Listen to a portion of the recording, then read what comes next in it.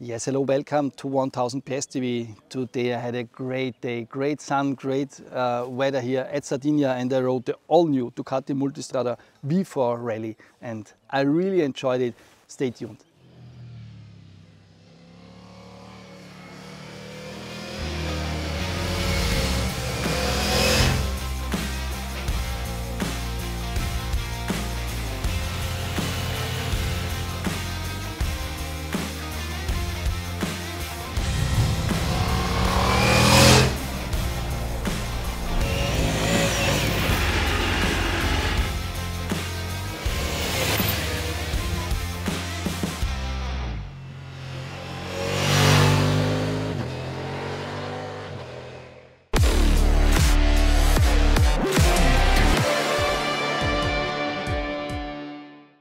Let's take another look at the engine at the beginning.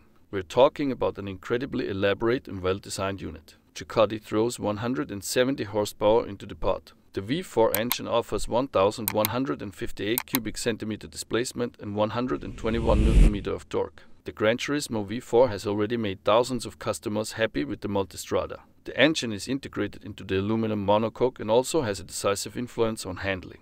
This is because, as in MotoGP motorcycles, the crankshaft in the Multistrada engine rotates in the opposite direction. This means that the gyroscopic forces from the wheels and the crankshaft act against each other and partially neutralize each other. This is the secret to the machine's spooky handling. In the forefront of the test, we were naturally quite skeptical. Was it possible to integrate the 30-liter tank well into the motorcycle? Visually, the bike looks just a little wider. But how does the heavy vehicle handle? We're talking about a net weight of 227 kg and a fueled weight of 260 kg. The system for deactivating the rear cylinder bank is certainly worth mentioning. The rear cylinder bank is deactivated as soon as the following parameters are met. RPM is below 4000, you are in gears 2 to 6 and the engine temperature is above 70 degrees Celsius. So we're talking about classic relaxed cruising. By switching off the rear bank of cylinders, Ducati can lower the temperature level on the bike and also optimize consumption. During the test in Sardinia, the consumption of the journalists who were present was between 6.6 liters and 7.2 liters per 100 km according to the consumption display. At this point, however, we must also remember the weight and power: 260 kg, 170 horsepower. The Multistrada V4 Rally is equipped with spoke wheels, whereby the front wheel has a diameter of 19 inches and the rear wheel 17 inches. Pirelli Scorpion Trail 2 tires in the dimensions 170/60R17 and 120/70R19 are fitted as standard. The 50 mm thick fork now has a new internal travel sensor. This gives the Ducati Skyhawk suspension even more parameters for electronic control. Customers also have a good feeling about the brakes. The bike is expensive, but you don't get cheap fare. 330 mm discs and Brembo Stylomer brake calipers are used. The list of electronic driving aids is long. While it's a bit boring to list the gadgets, the level of perfection of these features is simply heavenly. Traction control, quickshifter, ABS, wheelie control, engine brake control are at the top level. Of course, compared to motorcycles from other brands. The adaptive cruise control and blind spot assist still stand out. New is the minimum preload function. During the test ride in Sardinia, we were allowed to test the motorcycle in a practical configuration. Tiered with Pirelli Scorpion Rally STR, mounted luggage set and bolted on crash bars, we waggled through the Sardinian curves. During the ride, two things became obvious. On the one hand, the bike was not only equipped with high-quality components, but got also a great setup. The Rally rides precisely and is perfect balanced. On the other hand, you enjoy a high level of comfort. The rider assistance systems are constantly busy, but intervene very sensitively. The electronic suspension offers a stiff setup when needed and easily copes with a sporty driving style despite 200 mm of suspension travel. With a few tweaks in the onboard menu, the machine becomes much more comfortable and glides confidently over rough surfaces. On the gravel stages, the bike appeared robust and practical. The individual riding modes offered a successful setup with a very wide adjustment range. The minimum preload function allows you to reduce the spring preload to a minimum by pressing a button for 3 seconds. During practical use, however, the extent of the seat height reduction was poor. If necessary, it's better to go for the lower seat from the Ducati range, which can be used to lower the seat height to up to 825 mm. The Multistrada V4 Rally features numerous upgrades over its predecessor, making it a worthy successor to the popular Multistrada line. One of the most significant upgrades is the increased suspension travel. The Multistrada V4 Rally now boasts 200 mm of travel compared to the 170 and 180 mm of the previous model. This extra suspension travel provides a smoother ride and makes the bike more capable when riding on rough terrain. Additionally, the bike's new 3.2 kg lighter spoke wheels help to reduce unsprung weight, providing even better handling on uneven surfaces. Another notable feature is the new 30-liter aluminum fuel tank. Despite its larger capacity, the tank's thin walls allow for a compact design that does not compromise the bike's handling or maneuverability. The Multistrada V4 Rally also features a ventilated smartphone compartment, a larger windscreen that is 40 mm taller and 20 mm wider than the previous model, and a new rear brake with an adjustable lever for both on- and off-road use. The bike's suspension system has also been upgraded with a new suspension travel sensor that provides even more data to the IMU and 6 mm more adjustment range for the front suspension preload. Additionally, the bike's new 3 mm thick engine guard helps protect the engine from damage during off-road adventures. Motorcycle riding in South Sardinia is great because of the combination of beautiful coastal roads, stunning landscapes, and perfect weather conditions. The region has many winding roads that are perfect for riding motorcycles, offering scenic views of the Mediterranean Sea and the rugged Sardinian coastline. The area also has many historical sites, charming villages, and delicious cuisine, making it an ideal destination for motorcycle enthusiasts looking for a mix of riding and cultural experiences. Additionally, the climate in South Sardinia is generally warm and sunny with little rainfall, making it an ideal place for year-round motorcycle riding.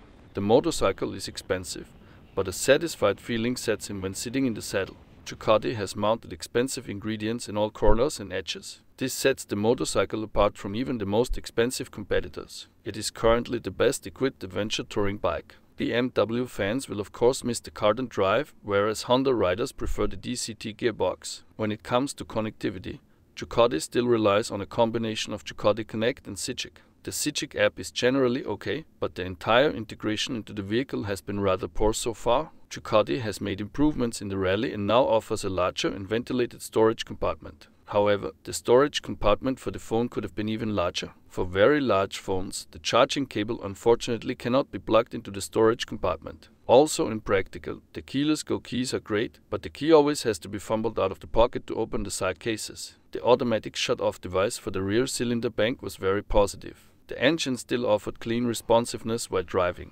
On the other hand, the annoying heat development under the seat could be reduced. The engine offers a wide rev range, but it is slightly higher than usual for this class. Below 4000 RPM it is a bit rough, and below 3000 RPM it is a bit harsh. However, the V4 has not lost its fascination even in the Rally. Even with 260 kilograms, the Multistrada is a very sporty adventure touring bike.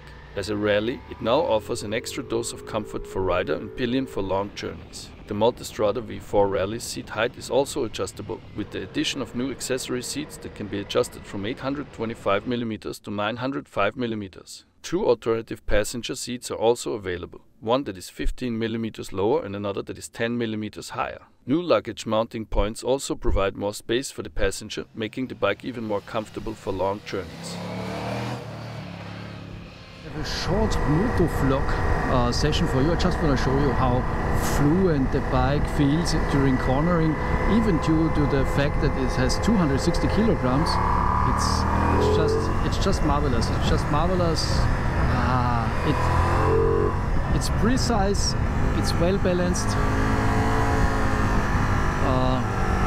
Yeah, I cannot overtake here.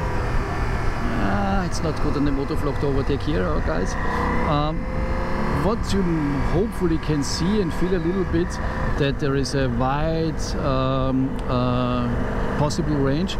You should not drop below 3000 RPM, then it becomes a little bit rough, but above it's fine. Here is my lunch stop. I go back to that afterwards. But come with me, I show you some more corners.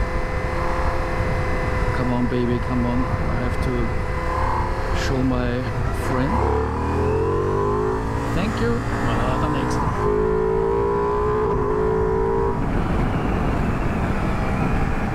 What's really amazing with this bike is the fact that they really have a perfect balance achieved by this electronic suspension in combination with this great electronics. This is my chance.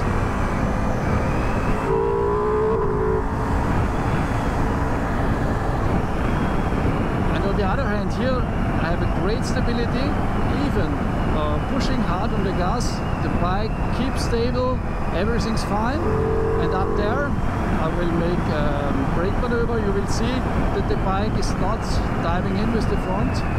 It keeps really stable, and we have here 200 millimeters of suspension travel. It's amazing. I'll show you some more corners and then I will go back to lunch, my friends. Have a look. It's just great. It's 260 kilograms. Everything's fine. 160 horsepower. It's just pleasure. Okay. Yeah, hopefully I got you. And stay tuned. And it would be great if you become a subscriber on our channel, because the more subscribers we have, the more effort we will put into our English YouTube channel. Thank you very much. See you next time here on 1000bs.com, the world of motorcycles.